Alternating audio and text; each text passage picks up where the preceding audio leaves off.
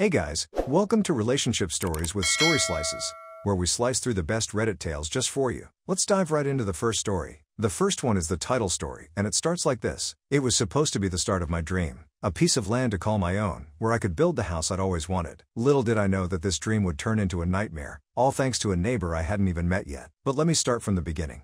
My name's Mike, and I've been saving up for years to buy a plot of land. I'm a 35-year-old software developer, and while I make decent money, property prices in our area are through the roof. It took me nearly a decade of pinching pennies, but I finally had enough for a down payment on a beautiful 2-acre lot just outside of town. The day I closed on the property was one of the happiest of my life. I remember standing there, looking out over the gently sloping land, imagining where I'd put the house, where I'd plant a garden. The real estate agent, Sarah, was there with me. "Congratulations, Mike," she said, handing me the keys to the gate at the front of the property. "It's all yours now." I couldn't stop grinning. "Thanks, Sarah. I can't believe it's finally happened." "You've worked hard for this," she replied. "Now, remember what we talked about. It might be a good idea to put up some kind of marker or fence soon, just to clearly establish the property lines. Your neighbors on either side have been here a while, and sometimes people can get a bit territorial." I nodded, only half listening. I was too excited about my plans. Sure, I'll get to it soon. I want to start drawing up plans for the house first, though." Sarah gave me a look that I'd later wish I'd paid more attention to. "All right, but don't wait too long. Anyway, here are all your documents. Congratulations again." I spent the next week in a state of euphoria. Every evening after work, I'd drive out to my land and just walk around, planning and dreaming. I met one of my neighbors, an older gentleman named Frank, who seemed nice enough. He welcomed me to the area, and we chatted about my plans for the property. It was about a week and a half after I'd closed on the land that things started to go wrong. I drove out to the property one evening, excited to start measuring out where I wanted to put the house. As I pulled up to the gate, I noticed something odd. There was a truck parked just inside my property, and I could hear the sound of machinery. Confused and a little worried, I got out of my car and walked up to the gate. What I saw made my jaw drop. A crew of workers was busy erecting a fence on my land. I rushed over, waving my arms. Hey, what's going on here?" A burly man who seemed to be in charge of the crew looked up at me. "We're putting up a fence. What's it look like?" "But this is my property," I sputtered. "I didn't order any fence." The man shrugged. "Lady who hired us said it was her land. Take it up with her." He jerked his thumb towards a woman standing a little ways off, surveying the work. I stormed over to her, my face hot with anger. "Excuse me, what do you think you're doing?" The woman turned to face me. She was probably in her late 40s, with bleached blonde hair and an expression that could curdle milk. "I'm putting up a fence on my property," she said, her voice dripping with condescension. "Who are you?" "I'm Mike, and this is my property," I said, trying to keep my voice level. "I just bought it 2 weeks ago." The woman laughed, a harsh, grating sound. "Oh, honey, I don't know what you think you bought, but this land has been in my family for generations. I'm just finally getting around to fencing it off." I was dumbfounded. "What? No, that's impossible. I have the deed right here." I pulled out my phone, where I'd saved a digital copy of the deed. She barely glanced at it. "I don't know what kind of scam you think you're pulling, but this is my land. Now, if you'll excuse me, I have a fence to oversee." "You can't do this," I protested. "This is illegal." She turned back to me, her eyes narrowed. "Listen here, you little twerp. I'm Karen Davidson. My family has owned half this county for longer than you've been alive. You want to talk about illegal? How about I call the sheriff and report you for trespassing?" I stood there, mouth agape, as she turned her back on me and walked away. The fence crew continued their work, ignoring me completely. In a daze, I walked back to my car and sat down heavily in the driver's seat. This couldn't be happening. I'd saved for so long, worked so hard. How could this woman just show up and claim my land? With shaking hands, I called Sarah, my real estate agent. "Sarah, it's Mike. We've got a problem." I quickly explained the situation to her. She sounded as shocked as I felt. "That's impossible," she said. "We did all the title searches. The land is definitely yours, Mike. This woman, Karen, she has no claim to it at all." "Well, she seems to think she does," I replied, watching as the fence crew continued their work. "What do I do, Sarah?" Sarah was quiet for a moment. "Okay, here's what you need to do. First, document everything. Take pictures of the fence, the crew, everything. Then, I want you to go to the police and file a report for trespassing and vandalism." "Will that work?" I asked doubtfully. "It's a start," Sarah said. "But more importantly, you need to get a lawyer involved. This is a serious situation, Mike. If we don't nip this in the bud, it could turn into a real nightmare." After hanging up with Sarah, I did as she suggested. I took dozens of photos and even a few videos, careful to stay on what I knew was my side of the property line. Then, I drove to the local police station. The officer at the desk looked bored as I explained my situation. He took down my information and said they'd send someone out to look into it, but I could tell from his tone that he didn't consider it a high priority. Frustrated and feeling helpless, I went home and started researching property lawyers. I found a few that looked promising, and sent out some emails explaining my situation. The next morning, I woke up to find responses from 2 of the lawyers I'd contacted. One politely declined to take the case, citing a full workload. The other, a woman named Lindsay, expressed interest and asked if we could meet that afternoon. I took a half-day off work and met Lindsay at her office. She was younger than I expected, probably in her early 40s, with sharp eyes and a no-nonsense demeanor that immediately put me at ease. "So, Mike," she said after we'd exchanged pleasantries, "tell me about this fence situation." I laid out the whole story for her, showing her the photos I'd taken and the copy of my deed. Lindsay listened intently, occasionally asking for clarification on certain points. When I finished, she leaned back in her chair, a small smile playing on her lips. "Well, Mike, I have good news and bad news. The good news is, you're absolutely in the right here. That land is yours, no question about it. The bad news is, we're dealing with a classic case of adverse possession attempt, and those can get messy." "Adverse possession?" I asked, confused. Lindsay nodded. "It's a legal concept where someone can claim ownership of land if they've been using it openly and continuously for a certain period of time, usually several years. Now, this Karen person doesn't have a leg to stand on legally. You've only owned the property for 2 weeks after all. But it sounds like she's trying to bully you into giving up your claim." I felt a mix of relief and anger. "So what do we do?" "First things first," Lindsay said. "We're going to send her a cease and desist letter. We'll demand that she stop construction on the fence immediately and remove what's already been built. We'll also make it clear that we have documentation proving your ownership, and that we're prepared to take legal action if necessary." "And if she ignores that?" I asked. Lindsay's smile turned predatory. "Then we take her to court. We'll file for an injunction to stop the fence construction and sue for damages. Given the clear documentation we have, it should be an open and shut case." I felt a weight lift off my shoulders. Finally, someone who could help me fight back against this Karen. "Let's do it," I said. Lindsay nodded and started typing on her computer. "I'll draft the cease and desist letter right now. We'll have it delivered to her by courier this afternoon. In the meantime, I want you to keep documenting everything. If she or her workers show up again, record them, but don't engage directly. Let me handle all communication from here on out." I left Lindsay's office feeling much better than when I'd arrived. Finally, I had a plan of action. I went back to work, trying to focus on my coding projects, but finding my mind constantly drifting back to the land situation. That evening, I drove out to the property again. The fence crew was gone, but to my dismay, I saw that they'd made significant progress. A sturdy wooden fence now ran along nearly half of what I knew to be my property line. Seething, I took more pictures and videos, making sure to get clear shots of how far the fence extended onto my land. As I was doing this, I heard a car pull up behind me. I turned to see Karen getting out of an expensive-looking SUV. She stalked towards me, her face twisted in anger. "What do you think you're doing?" she demanded. I held up my phone. "Documenting your illegal activities on my land." Karen's face turned an alarming shade of red. "I told you yesterday, this is my land. I don't know who you think you are."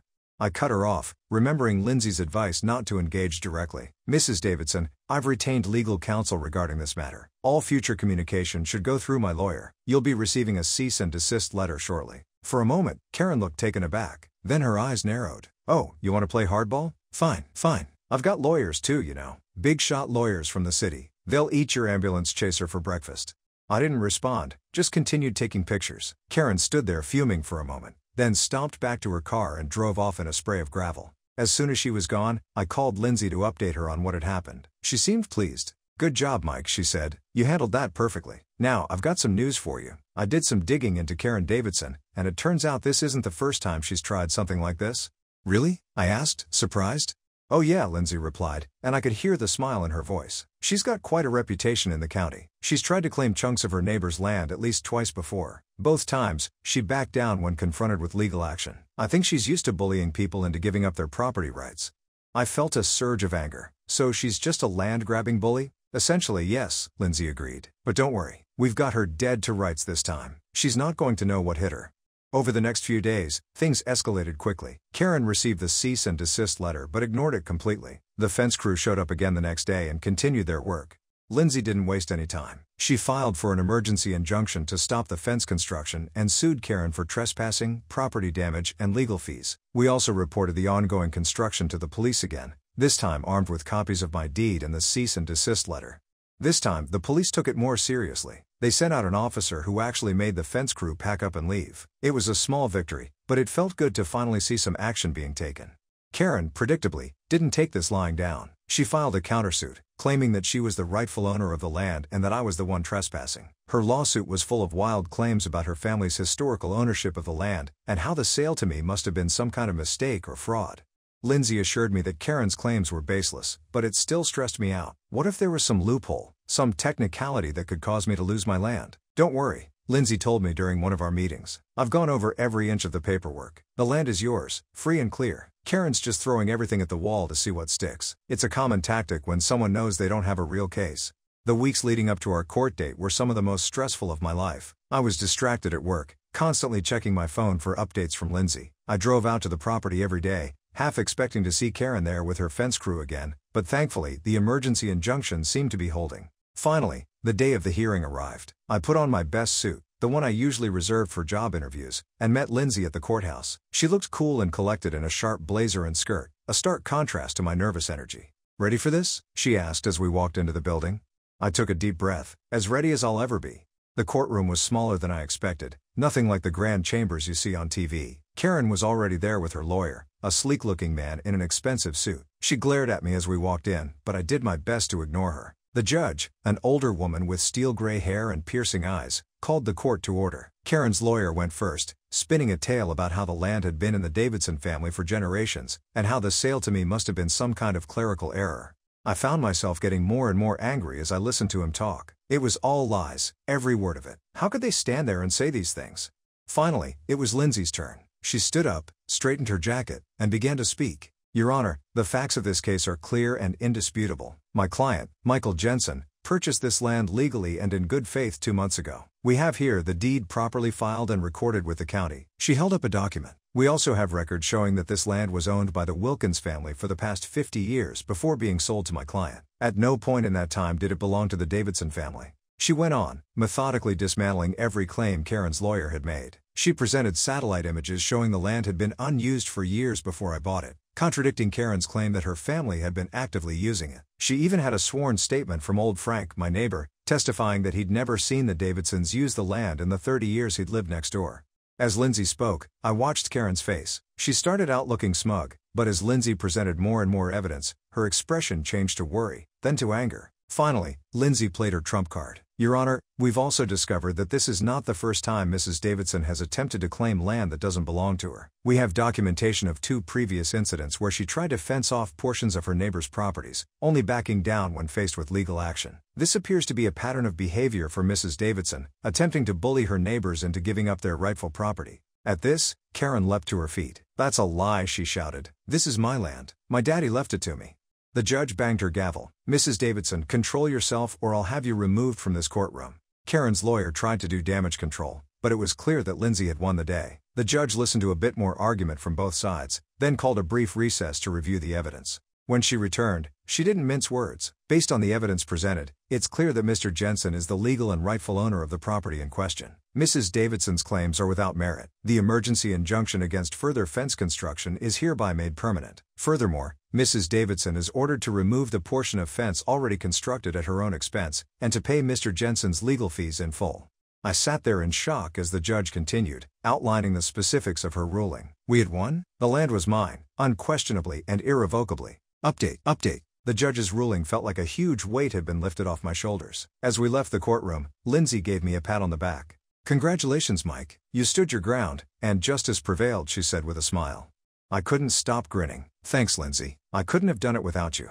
As we walked out of the courthouse, I saw Karen arguing heatedly with her lawyer. When she noticed me, she shot me a glare that could have melted steel. I just nodded at her and kept walking. I wasn't going to let her ruin this moment for me. Over the next few weeks, things started to settle down. True to the judge's order, Karen had the fence removed. I drove out to the property one Saturday to find a crew taking it down. The foreman approached me as I got out of my car. "You, Mr. Jensen?" he asked.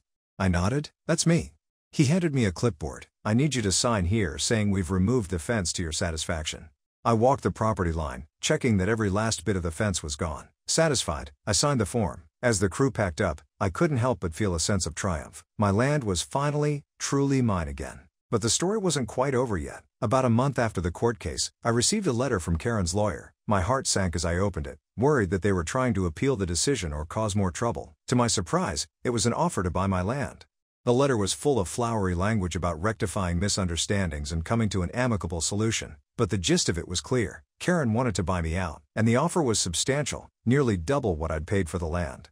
For a moment, I was tempted. It would be easy to take the money and walk away, to find another piece of land without all this drama attached to it. But then I remembered all the stress, all the sleepless nights, all the times I'd driven out here and imagined my future home. I called Lindsay to get her advice.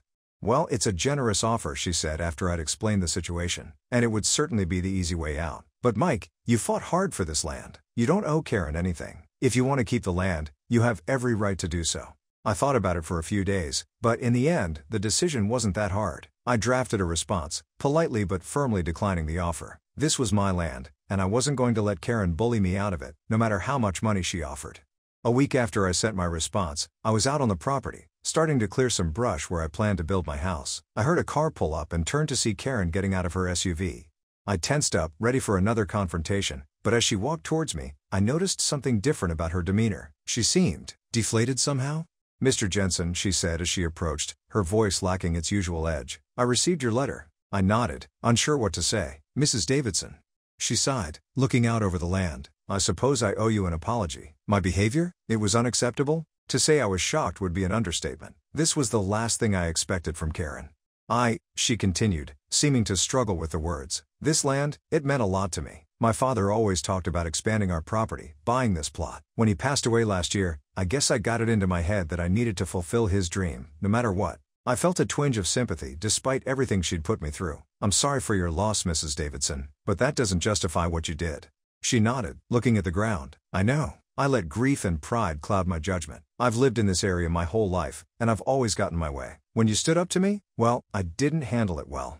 "That's putting it mildly," I said, but without rancor. Karen actually chuckled at that. "Yes, I suppose it is." She turned to face me directly. "Mr. Jensen, I want you to know that I'm dropping all of this. No more lawyers, no more offers to buy. This is your land, fair and square. I hope you'll be happy here." I was stunned by this turn of events, but I managed to respond. "Thank you, Mrs. Davidson. I appreciate that." She nodded, then turned to go. As she reached her car, she paused and looked back. "You know, my husband's been telling me for years that I need to learn to let things go. Maybe it's time I started listening to him." With that, she got in her car and drove away. I stood there for a while, trying to process what had just happened. It felt like the final chapter in this whole crazy story. Over the next few months, life settled into a new normal. I started construction on my house, and slowly but surely, my dream began to take shape. Karen kept her word. There were no more legal troubles, no more attempts to buy me out.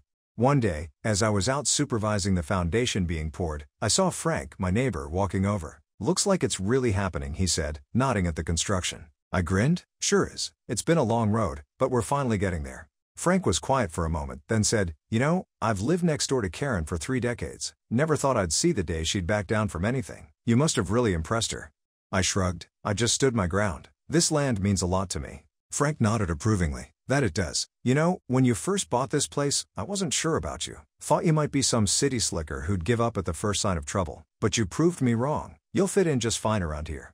Coming from Frank, that felt like high praise. As he walked back to his property, I looked out over my land, my home. It had been a tough fight, but standing here now, I knew it had all been worth it. The whole experience had taught me a lot. About standing up for myself, about the importance of good neighbors, and about not judging people too quickly. Karen had turned out to be more complex than the simple bully I'd first thought her to be.